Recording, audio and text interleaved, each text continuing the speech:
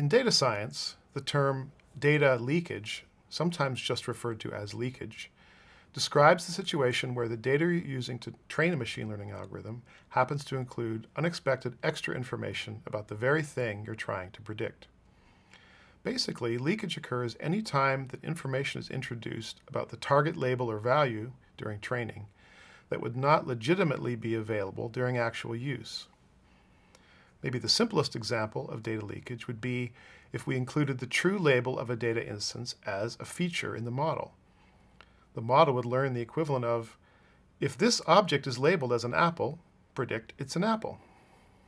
Another clear example of data leakage that we've seen before is having test data accidentally included in the training data, which leads to overfitting. However, data leakage can happen for many other reasons too, often in ways that are quite subtle and hard to detect. When data leakage does occur, it typically causes results during your model development phase that are too optimistic, followed by the nasty surprise of disappointing results after the prediction model is actually deployed and evaluated on new data. In other words, leakage can cause your system to learn a suboptimal model that does much worse in actual deployment than a model developed in a leak-free setting. So leakage can have dramatic implications in the real world, ranging from the financial cost of making a bad monetary and engineering investment in something that doesn't actually work, to system failures that hurt customers' perception of your system's quality or impact the company's brand. For these reasons, data leakage is one of the most serious and widespread problems in data mining and machine learning, and something that as a machine learning practitioner, you must always be on guard against. So now we'll cover what data leakage is, why it matters, how it can be detected, and how you might avoid it in your applications. As an aside, this term data leakage is also used in the field of data security to mean the unauthorized transfer of information outside of a secure facility like a data center. However, in some ways, this security-based meaning is actually somewhat appropriate for our machine learning setting, given the importance of keeping the information about the prediction securely separated from the training and model development phase. Let's look at some more subtle examples of data leakage problems. One classic case happens when information about the future that would not legitimately be available in actual use is included in the training data. Suppose you're developing a retail website and building a classifier to predict whether the user is likely to stay and view another page or leave the site. If the classifier predicts they're about to leave, the website might pop up something that offers incentives to continue shopping. An example of a feature that contains leaked information would be the user's total session length, or the total number of pages they viewed during their visit to the site. This total is often added as a new column during a post-processing phase of the visit log data, for example. This feature has information about the future, namely how many more visits the user is going to make. That's impossible to know in an actual deployment.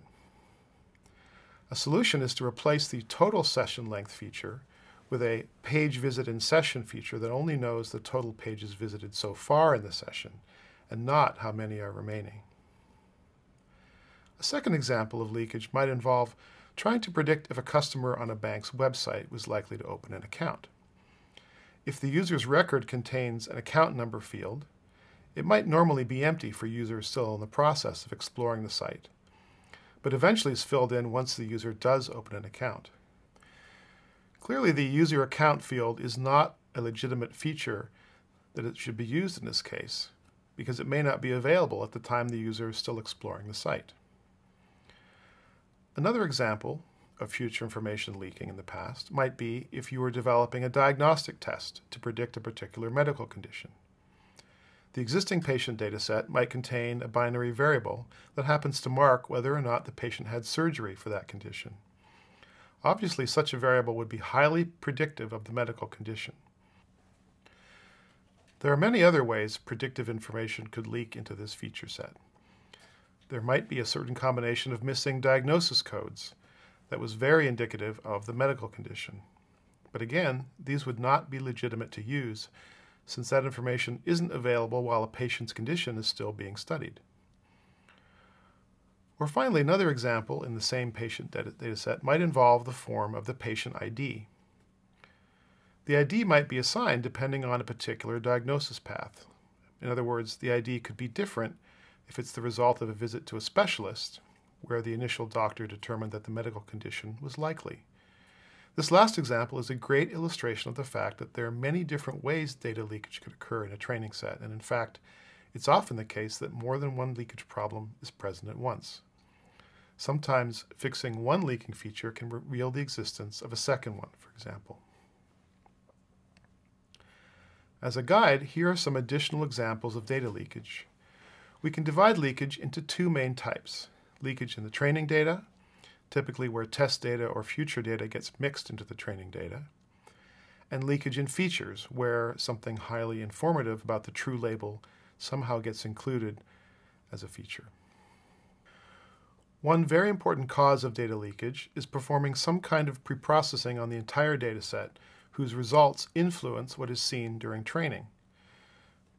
This can include such scenarios as computing parameters for normalizing and rescaling, or finding minimum and maximum feature values to detect and remove outliers, and using the distribution of a variable across the entire dataset to estimate missing values in the training set or perform feature selection. Another critical need for caution occurs when working with time series data, where records for future events are accidentally used to compute features for a particular prediction. The session length example that we saw was one instance of this, but more subtle effects can occur if there are errors in data gathering or missing value indicators. If a feature relates to collecting at least one record in a time span, the presence of an error may give away information about the future. In other words, that no further observations are to be expected. Leakage in features includes the case where we have a variable like diagnosis ID in a patient record that we remove, but neglect to also remove other variables, known as proxy variables, that contain the same or similar information. The patient ID in the case where the ID number had clues about the nature of the patient's diagnosis due to the admission process was an example of this. In some cases, dataset records are intentionally randomized or certain fields anonymized that contain specific information about a user, such as their name, location, and so on. Depending on the prediction task, undoing this anonymization can reveal user or other sensitive information that is not legitimately available in actual use. Finally, any of the above examples we've discussed here could be present in a third-party dataset that gets joined to the training set as an additional source of features. So always be aware of the features in such external data and their interpretation and origin. So how can you detect and avoid data leakage in your applications? Before building the model, exploratory data analysis can reveal surprises in the data. For example, look for features very highly correlated with the target label or value. An example of this from the medical diagnostic example might be the binary feature that indicated a patient had a particular surgical procedure for the condition. That might be extremely highly correlated with a particular diagnosis.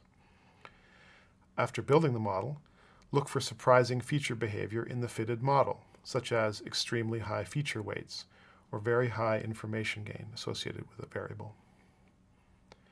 Next, look for overall surprising model performance. If your model evaluation results are substantially higher than the same or similar problems on similar datasets, then look closely at the instances or features that have most influence on the model. One more reliable check for leakage, but also potentially expensive, is to do a limited real-world deployment of the trained model to see if there's a big difference between the estimated performance suggested by the model training and development results and the actual results. This check that the model is generalizing well to new data is useful, but may not give much immediate insight into if or where the leakage is happening, or if any drop in performance is due to other reasons like classical overfitting. There are practices you can follow to help reduce the chance of data leakage in your application. One important rule is to make sure that you perform any data preparation within each cross-validation fold separately. In other words, if you are scaling or normalizing features, Any statistics or parameters that you estimate for this should only be based on the data available in the cross-validation split and not the entire dataset. You should also make sure that you use these same parameters on the corresponding held-out test fold. If you're working with time series data, keep track of the timestamp that's associated with processing a particular data instance, such as a user's click on a web page, and make sure any data used to compute features for this instance does not include records with a later time than the cutoff value. This will help ensure you're not including information from the future in your current feature calculations or training data. If you have enough data, consider splitting off a completely separate test set before you even start working with a new data set, and then evaluating your final model on this test data only as a very last step. The goal here is similar to doing a real-world deployment, to check that your trained model does generalize reasonably well to new data. If there's no significant drop in performance, great, but if there is, leakage may be one contributing factor, along with the usual suspects like classical overfitting. For more real-world examples, analysis, and guidance about preventing data leakage, you can take a look at the optional readings provided in the lesson plan.